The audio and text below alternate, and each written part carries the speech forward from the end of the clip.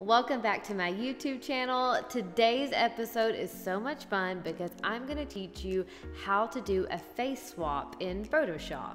If you don't know what a face swap is, let me give you this example. If you are ever taking a picture of a group of kids, say you have 2 children like I do, and you are getting photos of them, but in one photo, your oldest gives you the perfect smile, but your youngest is looking away.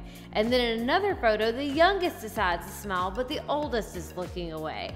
This happens, things happen, and when it does, you can do a face swap in Photoshop. I will say this is more advanced techniques. This is not something that I do often at all, but it's a really good trick to have in your back pocket just in case you need it.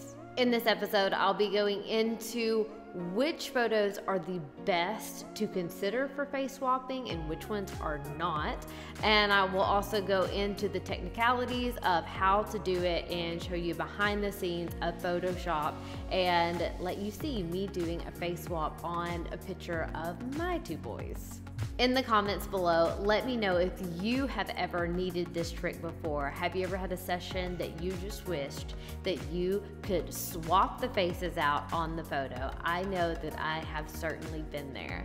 If we haven't met yet, hi, I'm Kayla Brent. I'm a motherhood photographer and founder of Mom Photography School, where I teach mom to take gorgeous everyday photos of their family. And I also have a course called Editing Essentials. I love Photoshop, and I have a YouTube episode all about why I choose Photoshop over Lightroom, and one of the big reasons is Photoshop can do everything Lightroom can do plus so much more, including this face swapping. So we will be in Photoshop for this episode. Before we dive in, make sure you give this video a thumbs up and subscribe to my YouTube channel for all the mom photography tips and mom hacks. Let's go ahead and get to it. The first thing that you want to consider are the photos that you're face swapping. I highly recommend, especially if you're a beginner to this, to use photos that were taken at the same spot in the same angle. So if you were in one spot taking the photos and someone looks away and then they look back, that one is great to consider for face swapping. What you don't want is a photo taken in one location and then taken in another location, because the lighting is going to be different, there's going to be different shadows on their face, and it might not look real. So that's our goal here. We want this to look real, and we want it to look like it's not photoshopped, of course. For this tutorial, I'm going to be choosing 2 photos that were shot in the same location at the same time. They were literally taken just minutes from each other. So I have the photo of my oldest. He has his arm around my youngest, but he doesn't have the happiest face in the world. So what I'm gonna do is I'm gonna take a photo that I took just moments before where he was smiling, and I am going to put it on his face with his brother's arm around him. So now that we know what we're looking for as far as the photos to face swap, as we are learning to do this, we're gonna go ahead and jump into Photoshop. I do wanna say, yes, you can get photos that are from a totally different day at a totally different time and totally different lighting and make it work. However, it's gonna take much more advanced Photoshop to make it look real. So that's why today I'm suggesting for you to use the same photos from the same place in the same lighting at the same time.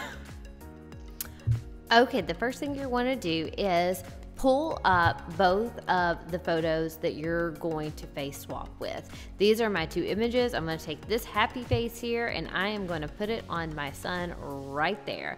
If you need to edit your photos, do that first and have them edited and ready to go. And I just saw in here, I have 2 L's in watermelon. Ignore that. But we are going to take this face first and then drag it to the next one. And the way we want to start by doing this is hitting the W. That is this tool right here. This is your quick selection tool, and the shortcut is W. Grab that. If you need step-by-step instructions for this, you can catch my blog post. Again, I have this written out. But now that I have my quick selection tool, I'm just holding down and I am going to grab his face here, even a little bit of his hair. We can get rid of what we don't need later. So I have this here, and I even got a little bit of the neck, because why not?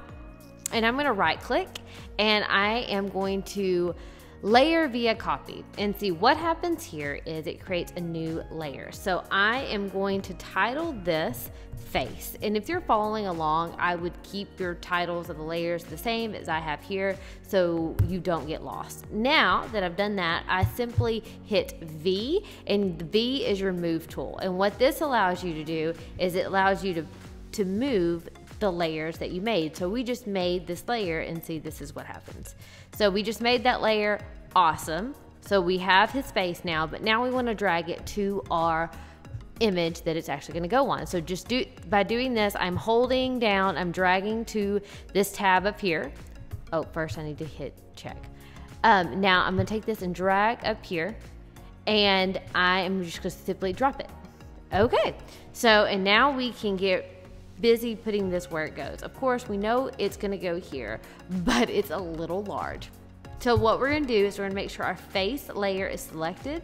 Take the opacity and bring it on down so that we can still see the layer, but we can also see what's going on underneath. I like to start by kind of placing one of the eyes together so I can see where the eyes are. And for this, he is actually tilted, and you can tilt it as well. And I see here that his eyes are much bigger in the layer that we have, so I'm going to make it smaller just by dragging the corner in until I get it about the same here. And let's see, you can turn this off and turn it back on to kind of see where you're at. You can even up the opacity here, and his face still looks rather big to me. So I'm going to turn this back on. I'm going to lower the opacity again so I can see what's going on behind me, and I'm going to keep going here. Line this up. Oh, that's starting to look better.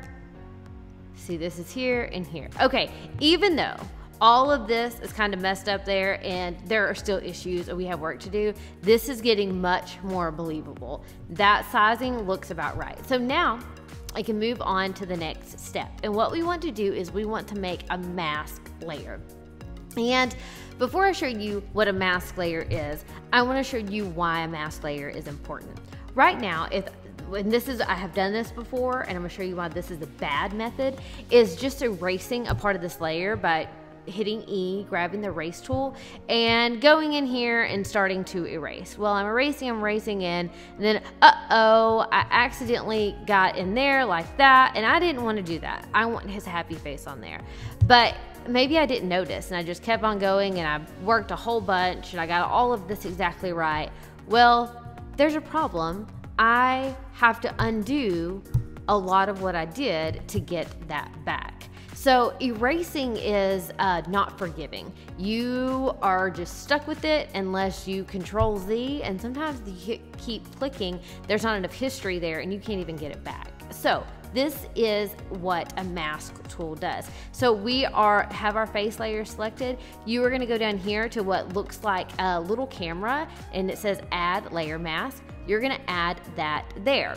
Okay, so, and I want you to notice the color palette over here. So it's got black and white. Now that we have the face layer selected, we are gonna hit B, and that selects our brush tool. And here is what the mask layer does. If you have the brush tool and you have black, what happens is when you use the brush tool, it gets in black, it gets rid of it. Now, what you can do is switch this to white, and it will add it back in the places that you want to add it back. And you can do this all day long. So you can take it away things, put them back. It is super, super, super forgiving. So now I just want to show you what a mask layer is, and I'm kind of started all over from that. now I'm gonna show you, now that I have this here and now you know what a mask layer is, what I'm going to do with it. So I have the brush tool selected, I have it on black, and I have my mask layer selected there. I'm gonna zoom in so y'all can see real good here. And he had blueberries, and I'm pretty sure that's blueberry in his teeth. We had all the fruits that day, I guess. I am going to take this here and I'm gonna start erasing. And remember, this is a face swap. If there are parts of the face that you erase or get rid of, that's fine. We are mainly focusing on, for this purpose, the eyes and the mouth. So I am going to just take off what I don't need. And the lighting was a little bit different between one of these and the other. You can tell. See, it's like darker, but I'm not gonna say that this is gonna be just the most perfect thing in the world. We just want it to be believable. And there's that to that. And while there's things that, yes, there's definitely things that are a little off. If you didn't know it, would you ever think there was anything wrong with that?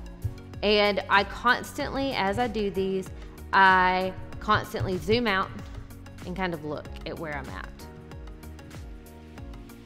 And remember, if you try something, you're like, hey, I want to try a little bit of taking this off here and seeing what, if I remove this, the hair in the layer, does it look okay? If you decide it does, you can Control Z, because of course his hair moved from image to image. All right. Well, there's a little, you can get this as small as you want it, by the way.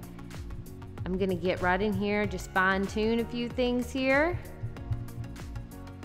And voila, I'm pretty happy. So there's that, there's a face swap. This is what it was before, and this is after. And there's where we pulled it from. Ah.